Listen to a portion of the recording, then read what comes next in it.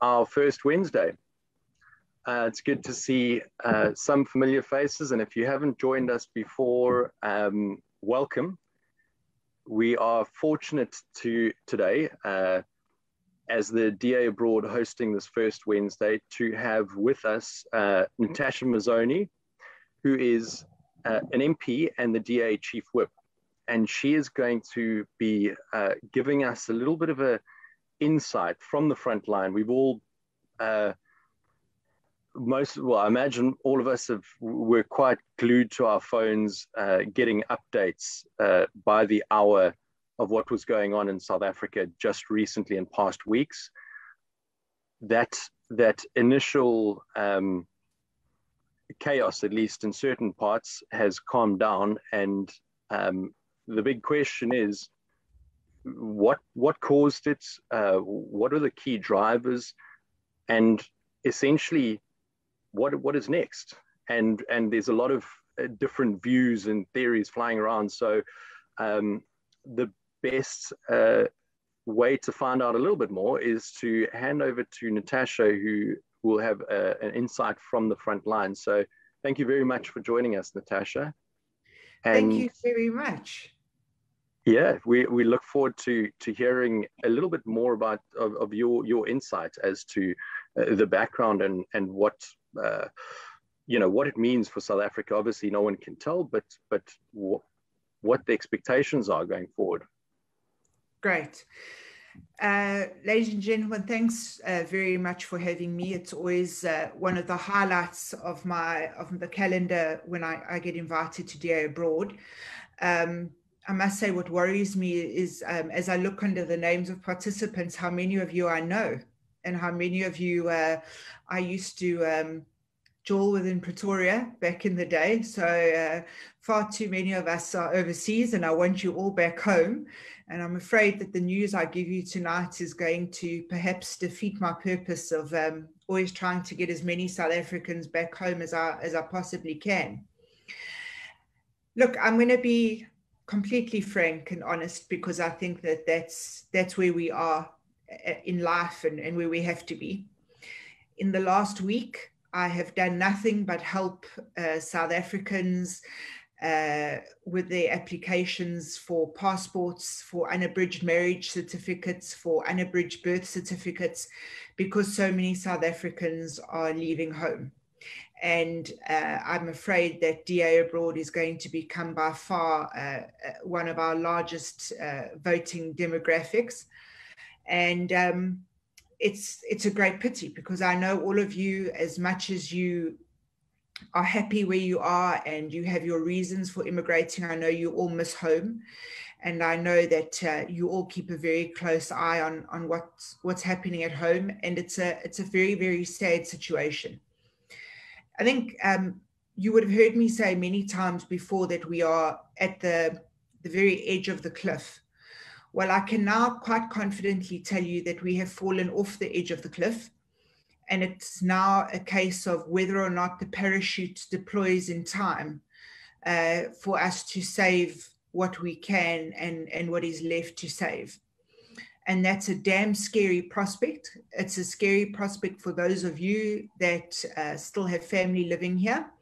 It's a sad prospect for those of you that used to call South Africa home. And it's a very, very sad prospect being a member of parliament and knowing and watching your democracy decay and degenerate the way ours has, and in such a sudden movement. I think that's what the scary part was. So, I mean, all of you watch the state capture inquiries. I've often had chats and webinars on these groupings, not on Zoom, I may add. It was when we could still meet in person, and we would have it you'd all meet up in a room somewhere, get off at the Liverpool station, I believe it was, and then gather somewhere to have a meeting with us. But firstly, COVID is not the reason our economy is destroyed. Our economy was destroyed before COVID ever hit South African shores. Our economy was destroyed because 1.5 trillion rand was stolen through state capture. And we started out at the very sort of early stages saying it was, roughly just under R1 trillion. And now we're talking about 1.5 trillion, and it could be even more. I mean, we just really don't know. Every day we're uncovering more. And the biggest question I always got was, well, no one's been arrested yet. No one's being held accountable. What's going on? And now finally, what's happened is number one himself has been held accountable. And here's what worries us and what keeps us awake at night is that this particular prison sentence that he is serving is not for his role in state capture and his role in how he looted from our company, listen to me, our country. It's just for the fact that he did not appear in court. So we're expecting there to be a rocky road ahead of us.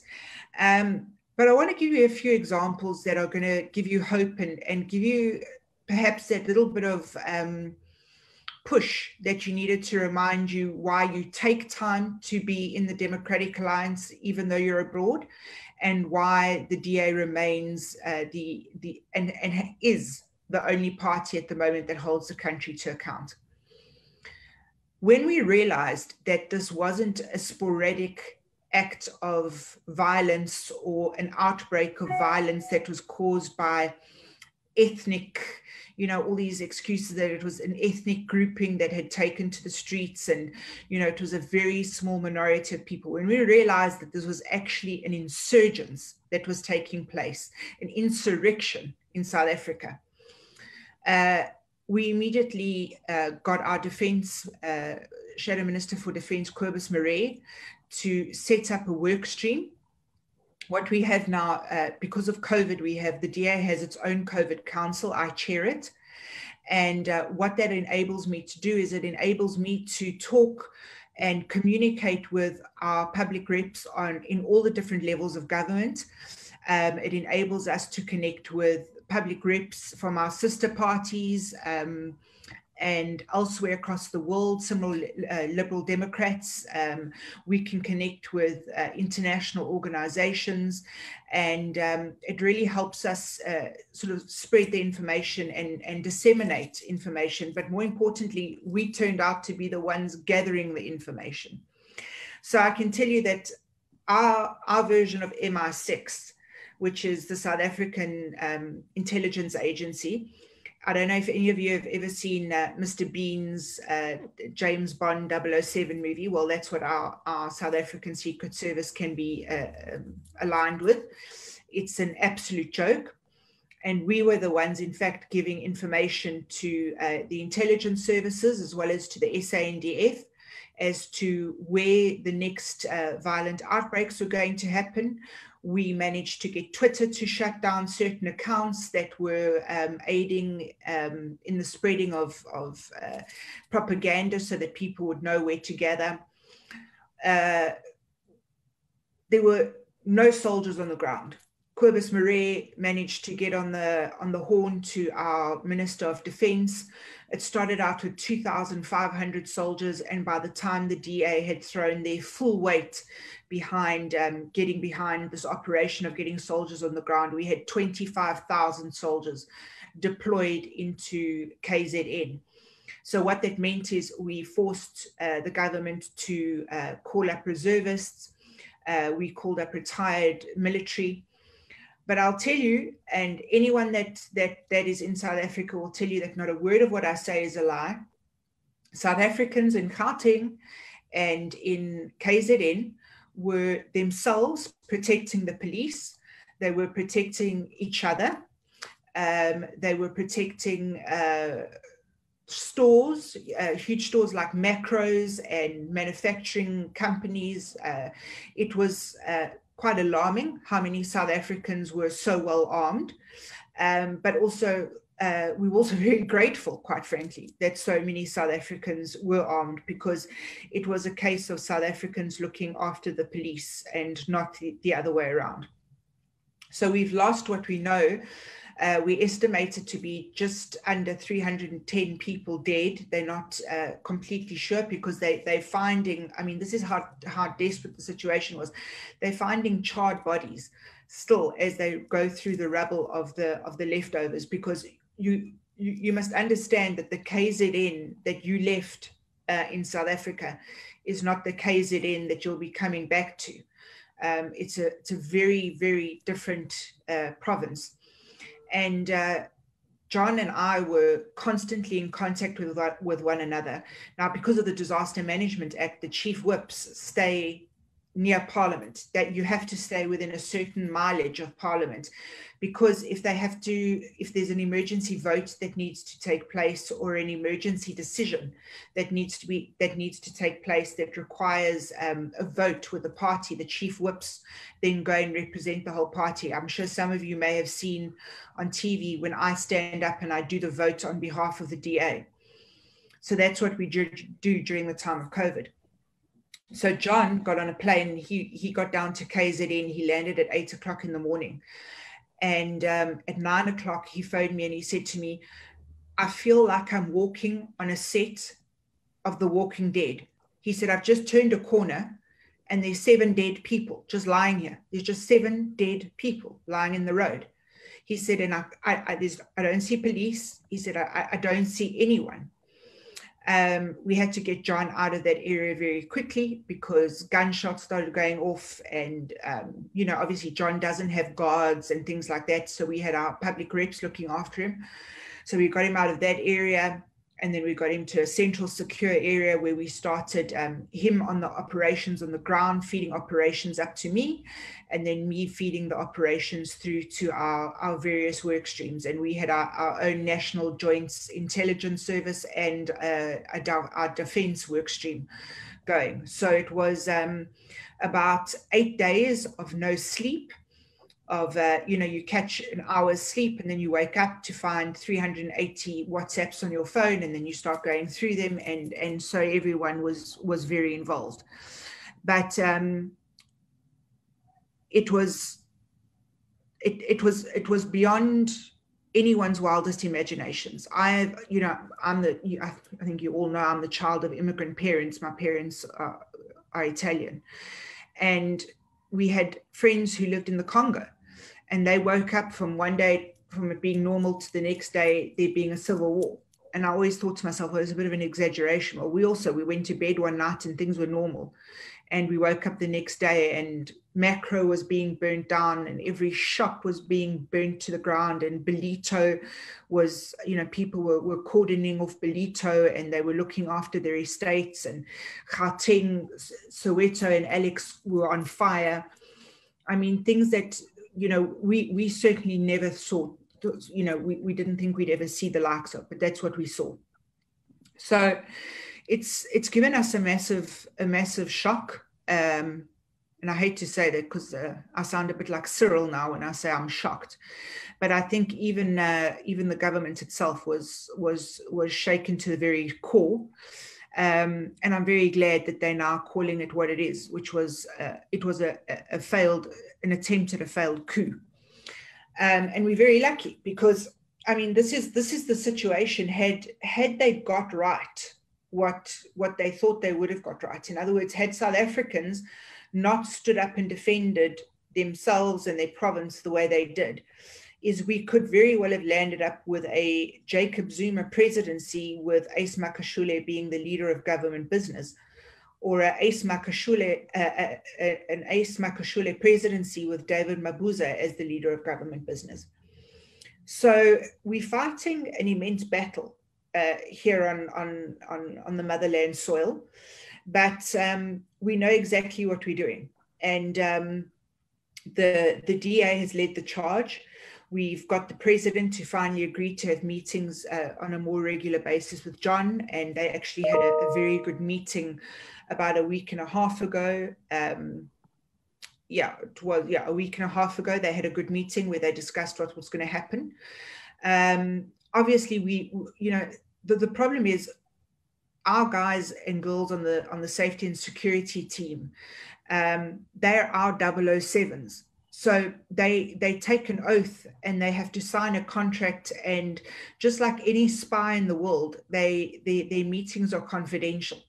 So they can't have a portfolio committee meeting and then Diane Kohler-Barnard, who's our shadow minister of state security, she can't come into my office and say to me, Tash, look, this is what we discussed. This is what we're doing. She can't do that. It's against the law. It's against, you know, and we wouldn't let her do that anyway. We wouldn't let her compromise herself or compromise the law. So what we do is we deal mainly with defense and police so that we can make sure the feet on the ground. Now, why this confusion? I know many of you are going to ask, and it's quite simple. It's because in the defense cluster and in Parliament, all portfolios are put into clusters. So the economics cluster, anything to do with the finance of this country goes into a cluster. And you can imagine what kind of cluster that is. And then you've got the justice cluster, and that's justice, defense, safety and security, you know, the state intelligence agency. And the state intelligence agency, what they are supposed to do is gather information. They're supposed to gather intelligence. So in other words, there should be eyes and ears on the ground doing exactly what we all fear Big Brother doing, you know, watching, listening, monitoring social media, monitoring the way things are you know, developing on the ground. And they then hand over a dossier to the police because they themselves don't have the capacity to send out police or send out cops or the SANDF. They have to give a reason why that action is taken. And the fight now, and why it's so difficult, is because we have the RET faction, the Radical Economic Transformation, Zuma, ACE faction, as half of the cluster. And then as the other half of the cluster, we have the Ramaphosa faction. And that's where it becomes this very dangerous knife's edge, could tilt either way kind of game that we're in right now. But without a shadow of a doubt, even the government realized that if the DA hadn't intervened and hadn't shown our expertise and hadn't shown the way we were so supremely organized, and the way we could gather the information and the way we could form ourselves into these various clusters as quickly as we did, that there would have been, I mean, things would have been a lot worse. And even the public, those who were completely anti us, those who were just too joyful at the fact that the DA was a white-led party once again, those who loved referring to me as the Italian chief whip, even they, you know, had to keep their mouths quiet and you know, had to just, you know, take their hats off to a job really well done. So I'm very proud of what we've done, but I'm still very nervous. Our cluster's on standby. We meet sort of every second to third day as we need to, as information comes in, and we feed it down to our different work streams. Next week is going to be a very telling week for South Africa. Next week, we're expecting a cabinet reshuffle. And quite frankly, it shouldn't be a reshuffle. And I said this, and I hope they quote me directly because they don't often quote directly enough. But the Business Day, for those of you that remember, it's the more serious sort of business person's newspaper in South Africa, asked me what I thought of this cabinet reshuffle. And I said, well, firstly, it shouldn't be a reshuffle. People should just get fired, not just shifted around. I said, and secondly, the pickings are incredibly slim. So I'm not expecting too much, you know, too great a shakes from whatever we get from this. But we are going to have a cabinet reshuffle. It's on the cards. We've got Cyril Ramaphosa himself testifying at the request of myself and the Democratic Alliance at the Zondo Commission next week. And you must remember that at the Zondo Commission so far, there's been very few people who haven't been cross-examined or whose evidence hasn't been refuted. James Self gave evidence about correctional services, in other words, the Bosasa scandal, and I gave evidence about Zondo, and I handed in an affidavit, which was just short of 1,400 pages. And I handed in evidence that was just short of about 8,000 pages. And not one piece of our evidence or any of our affidavits have been questioned or requested a cross-examination. Therefore, it means it's taken as the truth, which of course we know it is, but other people try and squirm out of it. So you never ask a question in these particular commissions that you don't already know the answer to, because that defeats the purpose. So that's why we are insisting that Cyril Ramaphosa testifies next week, and not in his capacity as president where he can blame his ministers. He's going to do so in his capacity as head of the cadre deployment program of the ANC, which he was as deputy president in what he termed the 9 wasted years, and also as the leader of government business. I must tell you, I've just noticed on my screen that a very close friend of mine has just joined us, Kate Lorimer, one of the best public reps the DA ever had in the South African segment, and certainly a great asset to DA abroad. Kate, it's good to see you in another form, but it's just good to see your name. It's lovely to know that you're still involved with us, even though you're not here with us. I could do with a Kate chat on the phone and some comfort, but this is the position that we find ourselves in. So let me tell you that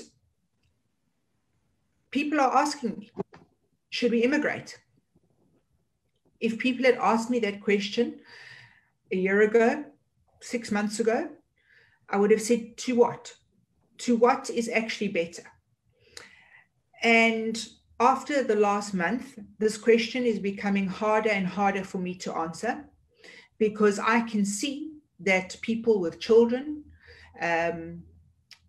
you want a better life, and you want a life where you know that if there is an uprising of some kind, the police will come, and it won't be your neighborhood watch that in the end takes care of you. It's not going to be you defending your home.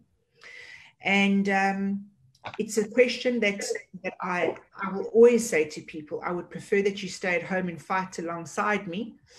But now what I do is I say, you're overseas, and I need you to fight for me overseas and be the overseas voice for us, because the more the international community know what's going on in this country, the more power we have, not only as opposition, but we have as a general public. Because let me tell you, there is no way, no how, the ANC will hold on to their 50% majority. The EFF have basically rendered themselves irrelevant, because they've had a few marches during the COVID period, which people, even their most loyal supporters, have said was just the work of complete maniacs, which, let's be honest, that's exactly what we're dealing with. You're dealing with a maniac fascist leader. And so many people have caught COVID at these marches that the marches become irrelevant. There's a march planned for this week. We went from Julius Malema screaming, Zuba must pay back the money, to now get him out of jail. So it's hard to understand where they're coming from. But the party that really holds ground and has now shown what it can do in the time of crisis is the Democratic Alliance. But we need your help. Let me be perfectly frank, we need your pounds, we need your euros. So when you get a phone call to, with us begging, please remember that we're keeping the home fires burning, and we're doing the best we can with the little that we've got. We've been hit very hard by COVID, very hard. We have a government of imbeciles who sent back a massive amount of the AstraZeneca vaccine, 1 million doses. They sent and sold to the African Union when we could have started the vaccine program months ago. The vaccine program is still only open to those over the age of 35. So we're having big problems. Our hospitals are completely overrun. Some of our hospitals are still closed. We have oxygen shortages. People are really suffering. If you go to Cape Town, I don't know, those of you that used to live in Cape Town, I'm sure you remember what Bree Street used to look like. All the restaurants, all the pavement cafes. imagine 1/8 of them now open, because that's what you have. Think back to Parkhurst, to the Joburgers, to the cafes, the street cafes. It's not like that anymore. A lot of restaurants are closed. The restaurant industry incredibly hard hit, and mostly because of this extremely strange alcohol law that was passed in the country. What we do know is that the Zuma faction made an absolute fortune off the banning of alcohol and the banning of cigarettes. And now we're dealing with the economic fallout of that.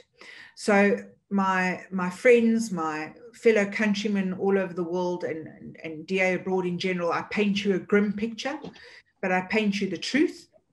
But what I can tell you is that we are doing everything that we can to make South Africa come alive again as much as we can. We're pushing for the vaccine. Herd immunity is not taking, there's no way we can reach herd immunity in South Africa. So that's a wish that we'll never receive in any event. We have, our only chance of getting through this is to vaccinate, because as you know, people in our country there just simply isn't a way for them to self-isolate. For the majority of South Africans, both white, black, Indian, colored, it's not a possibility anymore. People have to go back to work. People have to take public transport. So it's not a good situation. So you find a pretty depressed chief whip, but also a chief whip who's incredibly proud of the work that our party has done. Now, I see that my dearest friend, her name is appearing on my screen, and I'm just going to click to see what she could say. Kate said, could you please talk a bit about the proposed postponement of the election and the threat to democracy? Well, Kate, you know that today we're sitting in a very interesting situation where out of nowhere, a government gazette arrived today declaring the election happening on the 27th of October. And then the IEC said, wait, hold on, you can't just declare that the election's happening. We're still busy working out whether it's safe, whether it's secure, whether we have enough time to do registration. We now heard it's going to the Concourt, and they won't allow political parties to add their voice to it, because they say that over 600 political parties would then have a right to be a joiner in the court case. So, Kate, imagine complete and utter chaos. Then multiply it by 10, then multiply that by 10 again. And that's what we're dealing with when we're trying to figure out what this communication is coming from our famous Nkosazana Dlamini Zuma, fighting with the IEC now. And we're trying to work out ourselves. When are they going to have the registration weekend? How are they going to, is the money there? Because now we know that we've spent a fortune of money on, buying new vaccines, and now we've had to open UIF again and the TERS again for people who lost their job when we went back down into a hard lockdown of 2 weeks, which was then extended to 4 weeks. So it's a damn mess. That's what it is. The effect that it has on democracy is frightening, because what you do when you stop having regular, free and fair elections, you start turning into a dictatorship, and you start turning into the failed state. And as I said to you all, we've already gone over the cliff. Now we have to deploy that parachute. And for us, that parachute at the moment is the election. It's where we can really hit the ANC at the ballot box. And I'm going to be very blunt about this. I don't want us going into coalition with anyone. These coalitions don't work. They are an absolute nightmare. There is no way the DA can go into a coalition that involves the EFF. They are nothing but a bunch of fascist thugs. And one just has to see the way they behave, the way they talk, everything about their behavior. So it's a very difficult situation to get people to understand that although you have absolute democratic right to choose any party in which you think your belief system lies, you actually have to now think strategically for the party. So even if the DA's irritated you, even if you're a resident in Pretoria, and you know that the DA hasn't done a good enough job in Pretoria, because I'm the first one who will tell you that we haven't done a good enough job in Pretoria, because we had the EFF holding up the handbrake. We had an ANC admin come in and try and take over. We're now trying to govern again. We built up the coffers to just over 4 billion rand. That 4 billion rand was stolen in the 6 months that the city was under admin. It's a hot mess. So let's not put ourselves in the situation that we have to deal with coalition governments. We're too younger of a generation to deal with coalitions yet. It requires a mature democracy. And I think many of you live in countries where you have a coalition. I'm sure there's some of you that are in Italy, coming in live from Italy. I don't have to tell you what a coalition government is like. Some of you are coming in from Holland, I see, beaming in live from Holland. You make a mistake in the Dutch government and, your government resigns. Well, that's not how it happens here. Jordan says, if we postpone the elections, does that mean the local government elections won't exist 5 years from the last local election? Well, it depends, because our constitution is very strict that you have a 5-year term with a grace period in between. So what the ANC and what the EFF, I think their dream would be is to have the elections together. And I'll tell you why. Mostly you find at the local government election, the DA has a stronger call out and a stronger pull than it does in a national election.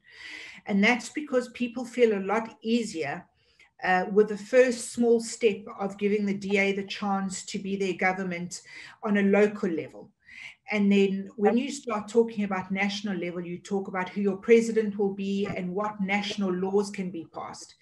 And there is such a deep and entrenched hurt and fear in our country that it's still very difficult for many South Africans to understand that it's just pure propaganda to think that the DA wouldn't bring back apartheid. You and I both know that. You know exactly what our party stands for. We know who we are and why we exist. But the propaganda will always be that the DA is a majority white party and that will bring back apartheid. So that's why we would never want the two elections to coexist. And that's why all over the world, it's good to separate the elections and to have a national election versus a local government election. Natasha, would you like me to read any other of the questions out to you? Absolutely, because I can only see the ones that pop up on my screen very occasionally. I know that it can get quite busy, so I can read out one or two of these. Okay. From Justin, a question from a broader perspective. It seems like the ANC is plowing on with its nationalization policies, expropriation without compensation, prescribed assets, and NHI have all come up in recent weeks. It feels like this is something we should be concerned about. What are your thoughts? Yeah, Justin, these are things that keep me up at night. That's my first thought is I'd love an 8-hour night sleep first, but I can't, because all I think about is expropriation without compensation. You do realize, and I can tell by Justin's question that he realizes that it's not just land that can be expropriated. It's all your property can be expropriated. That's your bank accounts, it's your shares, it's your pensions. Look, there is now mass confusion. There is now a broad agreement that the EFF and the ANC will not vote together on this particular issue. The ANC has changed its stance this last week about 3 or 4 times.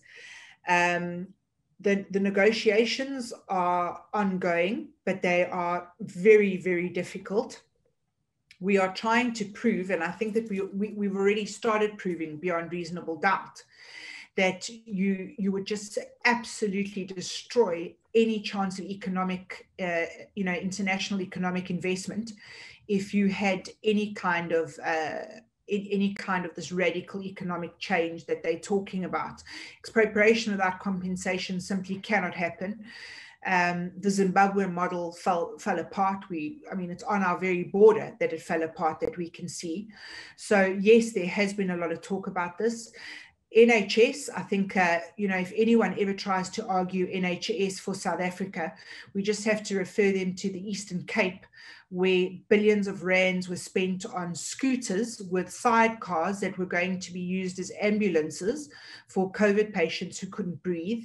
And I think that when we look at our Minister of Health, Zweli Mkhize, who's now been suspended, involved in one of the biggest scandals, corruption scandals at the moment. So the Digital Vibe scandal. So I mean, there's a million and one reasons we can give them why it wouldn't work. And I can tell you that we can keep the Court busy for years, because there is no way the DA will throw the towel in. Through very kind sponsorship, we managed to get our court cases going. And people say, oh, you just whine all the time and you're in court all the time. And well, you know what? That whining got the economy reopened. It got e-commerce going again. There was a time in South Africa last year where you couldn't buy a Woolworths rotisserie chicken and you couldn't buy a hot pie from the local cafe. And you were being told what clothes you could buy by Abraham Patel. And the DA whined enough that we got that economy up and going again. And we got the alcohol industry opened again. We got the tobacco industry open again. And I don't care if you smoke or not, if you're pro-smoking or not, that's not the issue here. The issue is that the billions of tax rand that come in from the sale of these products. That's what we need to worry about. So, I mean, there's no way any of these projects can work. And I think that, it's nice for the ANC to utter these words. And I think that for many ANC branch members, they themselves are not sure what it means. And they're just told what to tell people. But the idea is certainly rapidly losing favor amongst South Africans. And finally, some of the journalists have come on board, because we have had a very hostile media towards the DA. It's been a dreadful time with the DA and the media. That's why we've started our own media channels. I do hope that you guys watch and catch up on the Inside Track, which is either hosted by MP Saviwe Gwarube or MP Silias Brink. It depends who's in Cape Town on the day. We've got a full studio that we've set up in our offices in Cape Town, very professional outfit. And we deal with these things there. John has his letter that he sends out, and we've got a very active social media department, which I hope you all keep up so that you can see what we're doing. But certainly, Justin, we're fighting them all the way, and we'll take them all the way to Court, and we will keep them tied up in litigation for years, if that's what it takes, over my dead body. So, and that's how we all feel. So that's where we are. But we've got, like I said, we've got real experts working on this stuff for us. And again, I mean, Dr. Annelie Lottret runs our expropriation without compensation work stream. And they've done a massive amount of work, a massive amount of research, had fantastic help from DA abroad. And you guys think that it's not realized and it's not noticed. But let me tell you that when you manage to get a BBC reporter to call one of us, or a CNN reporter phones us, or we find out that a question or a debate is being raised in the House of Commons, you have no idea how much that assists us in our work here. So please never think that the contributions you make over there for us are not noticed. They are noticed tremendously, and they are appreciated more than you could possibly imagine. Thanks, Natasha. I'll actually probably take a moment to just mention on that note, we usually do two things on these. These sessions are obviously extremely informative and very useful for people over here. We just do also like to mention that obviously this is organized by the DA abroad. If there is anyone who is living abroad and wants to participate and wants to contribute in some way, I do encourage you to get in touch with us. On the invite, you will have seen the email address there. There are a lot of different things like Natasha mentioned, whether it be on the political side, whether it be on the media side, a lot of different, obviously running running protests and so on, whether it be Bell Pottinger or in the Zuma years. A lot does go on, and then also obviously something that's very important to notice as well, because obviously everyone is sitting here far away from South Africa, watching, no doubt with friends or family or interests in South Africa, but we do often we ask for a contribution, for example, a beer, the cost of a beer or a cup of coffee. Now, Natasha, this is something we always do. We always do encourage people to really contribute a small amount for fundraising. But instead of me saying why, perhaps you could just shed a bit of light as to there is the link for the DA abroad has been shared in the WhatsApp group, and also, Lance, if you can share that fundraising link. Now, Natasha, maybe you can shed some light into what difference people contributing money to the DA abroad on a monthly basis would make, or the DA, sorry. So, I mean, I know I sound like, one of those cult leaders that begs for money, and I know everyone's gone through a tough time through COVID, but this is what happens with the money when you donate money to the DA.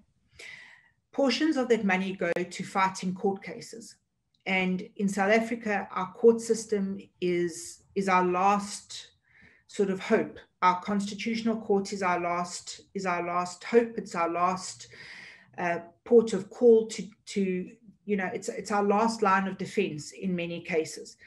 And you can see that the court has stood its test. It was tested at its very highest order, and it passed its test with flying colors. So a lot of the money that you would donate to us goes through to court cases.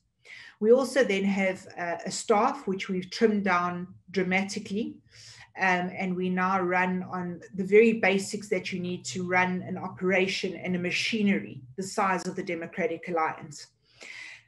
We also have an election coming up. Now, elections are never easy to fight, and they are very expensive operations to fight. So the money you would be donating would be going to things like T-shirts, which are walking adverts for the Democratic Alliance, billboards with our DA messages. It would go to flighting of posters along the streets. And I was always one of those people that used to think posters did nothing more than just irritate me, clog up our suburbs, and I thought they were never worth anything. Until I actually sat down and I really interrogated, and I had someone in our polling department explain to me how much value those posters bring to an election. And there's something about a show de force of your posters going up that influences the election result, without doubt. My mind has been completely changed. But those posters are expensive, and maintenance of those posters are expensive. We have radio ads, we have television adverts, and I can guarantee you, and this is one of the wonderful things about the Democratic Alliance, because you are a member, you have absolute right to see things in the DA. So you can ask to see what perks the leader gets, if any, and I can tell you that your leader, John Steenhuisen, gets no perks. He took no car, no guards, no nothing. So things, this entire leadership has changed the way we do things dramatically. So you can make sure that no one's skimming off the top by getting some kind of perk or a car or an allowance or anything like that. But we do at times require members to travel around the country. We've got a whole team that's going around the country at the moment, gathering intelligence for our work stream